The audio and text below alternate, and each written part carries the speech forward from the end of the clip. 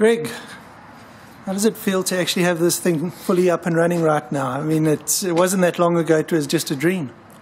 Yeah, it's almost a bit surreal, to be honest. To have, as the guys from Pitchvision have said, probably the best schoolboy indoor centre in the world.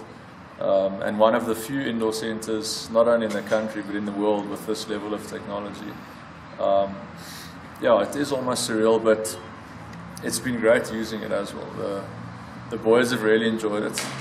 It's simple, they're able to use it. And I think we've already seen an improvement in some areas because of them being able to see themselves on screen all the time. So what does it feel like now? I'm sure there's some concepts you've struggled with to get through to the guys, and now suddenly they look at it and it's aha.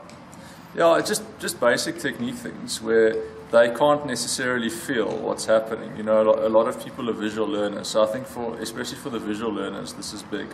But everyone responds to being able to see what they're doing, and I think it's just making the connection between what they feel is happening and what they can see is actually happening. So once they can see what's happening, and they can see every ball, so they can see the progress every ball if there is progress, I think that's very significant. Good. Well, let's take a walk inside. Let's have a look at one of these kiosks. Before we get there, let's just check. We've got lovely new change rooms over here. These are big. Nice showers. Very nice. So this is the same side. This is our dressing room. So yeah. What's nice is the boys leave the first team guys. It's a first team privilege that we've started. The first team guys leave their kit here, and it's obviously convenient that they can just pad up here and go and practice in there. Very nice. Okay, let's take a walk on in here.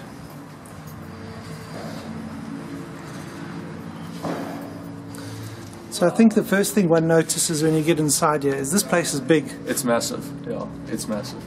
You know, there's space for full run-ups easily, plus the space in the back here, which is either for the kiosks to stand or for guys to pad up. There's still some stuff lying around here which needs to be cleared out.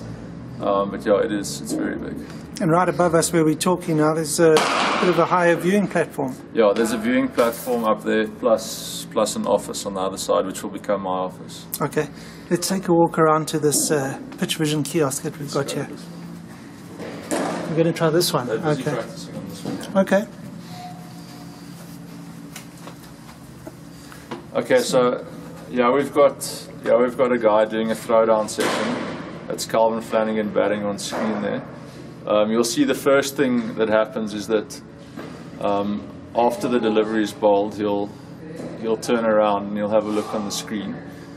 You can't necessarily see it here because the clip isn't long enough. But so after every ball, that wasn't a particularly good ball. Let's wait for the next one. There we go. Nice reverse sweep. Shot we've been using a lot lately. So yeah, after every ball he can see what happened. We can then drag in various bits of information on the screen here. For example, we can drag in a pitch map. We can drag in ball tracking. For the significance for the batsman of the pitch map is just checking whether the length that he felt the ball was in fact the length that the ball was. This is applications for bowlers as well, obviously, in terms of them hitting the areas. We can set, in fact, there's a little target area there that's from an old session. You'll see now there it is on the screen there. That was a target area that we embedded for Gerald when he was bowling, and the target slightly so a seamer's length, a good seamer's length, and the target slightly fuller was one that we embedded for Ruan Cornier, the leg spinner. Right. So we can then monitor how often they hit that area, not only during a session, but during a week, during a season, whatever. We can change the target and make it bigger or smaller as the case may be. Now explain something to me. Here on the left, we're looking here, we're seeing this thing that says delivery tagging, and it's got 1, 2, 3, 4, and 6, and obviously bowled, LBW, caught, stumped, and so on. What is that all about? That's a batsman. You can set up a session with a batsman, and then it's obviously reasonably theoretical, but You can then after the session go and have a look at the number of runs scored, whether he was dismissed, where he was dismissed. There's also later we'll have an application on the system where we can tag matches. Match coding is what it's called. Okay. So all the balls in a game, we'll be able to have those videos plus the stats in terms of wagon wheels and things like that available. Okay. So this, I guess, also helps. We're looking at a guy like Calvin now, who's definitely not playing orthodox shots. This is helping you, for instance, prepare for T20 cricket, a specific kind of game. Yeah. Well, that's exactly what Calvin's preparing now for T20 cricket specifically. And we had a very good session yesterday where I was throwing to Calvin, and he was practicing the reverse paddle off the seamers. And every ball we could monitor whether he was in the right position or not for the reverse paddle. And as his positions got better, his consistency of hitting the paddle got better. Right. And I wasn't really saying much. He kept on saying I was maybe not in quite the right position. I was a bit high, or my head was not in the right position. So that's what I said earlier. You know, they kind of self-learn because they can see exactly what's happening. And different from conventional video analysis where a coach, which we used to do, we take a video and then maybe take another one 2 weeks later or so, which helps. But this is every ball. I just think it makes all the difference. Okay.